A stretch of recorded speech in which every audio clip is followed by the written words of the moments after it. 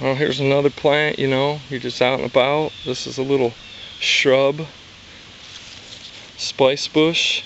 Gets these little oval red berries.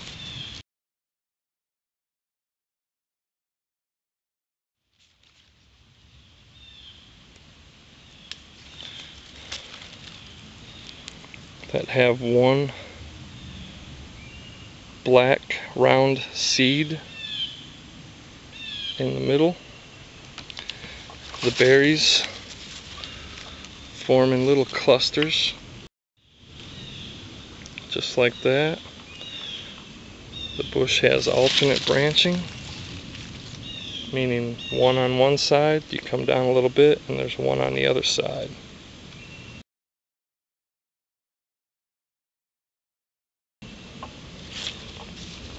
Toothless leaf that is somewhat, I guess you would say, lance-shaped, oval with a pointed tip though. It's a little bit lighter green on the underside.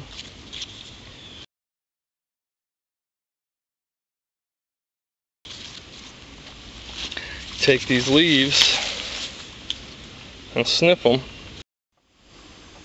Just crush that Spicebush leaf up and smell it.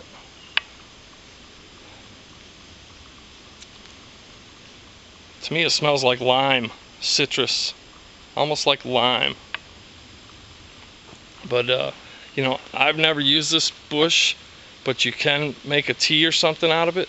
And what I try to focus on my channel is the identification of the plants and shrubs and trees, because that's the hard part. If I can show you how to identify it, you know, myself, I can go out once I've identified it and I can just simply do an internet search or look through one of my books and figure out how to prepare it. It's the identification that's the tricky part. So once you got that down, it's pretty easy to figure out how to use it.